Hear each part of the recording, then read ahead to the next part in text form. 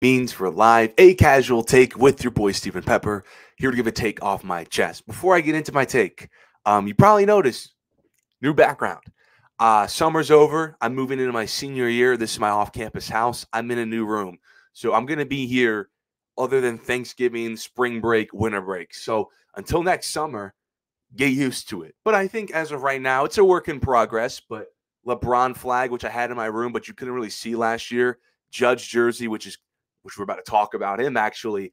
And other than that, I can't make the best background. The curtain looks like trash, but it is what it is. I have such a small space to work with and have to put it in a certain way to have everything fit that this is what it's going to be like. So again, get used to it. But let's get into what I want to talk about today. You know, growing up, I used to hear about this guy named Barry Bonds a lot. Oh, this guy Bonds, he can hit home runs anywhere more than anybody else. I used to hear that all the time by people growing up, but to me, Bonds was always some mythical figure rather than a player because in his dominance, I was either not born or too young to truly appreciate his greatness real time, other than what I've heard from older generations. And I love Bonds. I think Bonds is the GOAT. I even have a Barry Bonds shirt. But again, I think he's the GOAT, but I couldn't really appreciate him because I was too young. But now I understand how great of a player Bonds is because my generation has another. His name is Aaron Judge, who not only do I think he's the best player in baseball right now, I think he is peaking as the best non-steroid hitter in history. Yesterday, not career, by the way, not career. I don't want to hear anything about, career 500 hitter on home run. Just at their best, non-steroid user, I think Aaron Judge at his best is better than anybody else. Yesterday, the big guy went yard, not once, but twice, to put his season total at 51. We still have a week left in August. That is insane, which puts him now at pace for 63 on the year, which would be the American League home run single season record. I wonder who has the record right now. Let me check. Oh, it's Aaron Judge, who did it 2 years ago for 62. But surpassing the 50 home run threshold is something that he's done not once, not twice, but now 3 times in his career. Only 4 other players ever have done it that many times. That being Bonds, Ruth, McGuire, Sosa. That's pretty good company if you ask me. But what makes the accomplishment even greater is when you actually take a look to dive into the list, you realize, steroid hitter, a guy who played in an all-white league. And Judge is doing it against a better pitching. So when you put it all together, you understand, Judge stands alone. But what about Pujols or Miggy? What about him? Statistically, their best seasons don't come close to Judge's as far as home runs, WRC plus, OBP, slugging, OPS, and WAR. They just don't.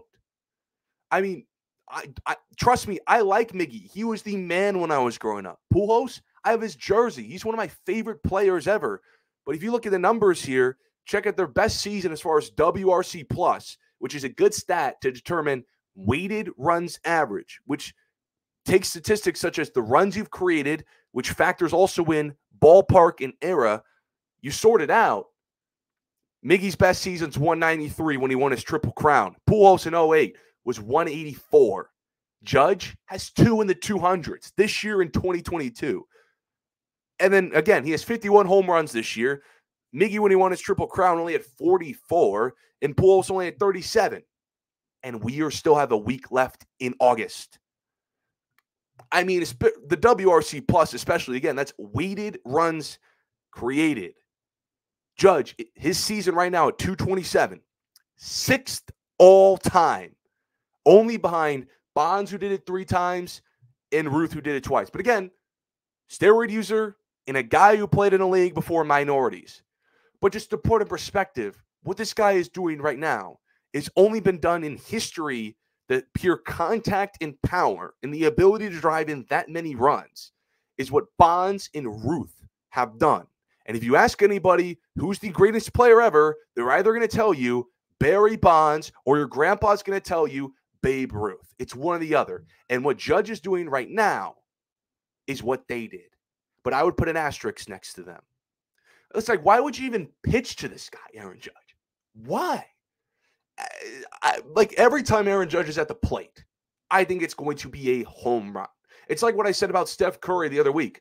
Steph Curry is the only guy in NBA history who, in my lifetime, when I watch him go up against my team, anytime he catches the ball behind the arc and loads up for a three, I think it's going in every single time. I double team him anytime he touches the ball. Same thing with Aaron Judge. Anytime he's up there working the count and taking a swing and anything in the strike zone, I think it's going to be a home run. I don't think it's going to be a ball. I don't think it's going to be a ground ball. I don't think it's going to be a pop-up. I think it's going to be a home run. He's like Steph Curry with the three. He has mastered it. But growing up, I used to hear all the time about this guy named Barry Bonds. He's pretty good. He hits all these home runs. I think Bonds hit, 71, 73 in the early 2000s with the Giants? But again, that's a steroid user. When I think about the best non-steroid user ever, you think about your guys like Pujols, your Miggies, your Griffey Juniors. But to me, what Aaron Judge has been doing these last 3 years is the best non-steroid user peak ever. But I appreciate everybody tuning in to this episode of A Casual Take. Follow my social media, stay updated on all things related to the show. Till next time, see you.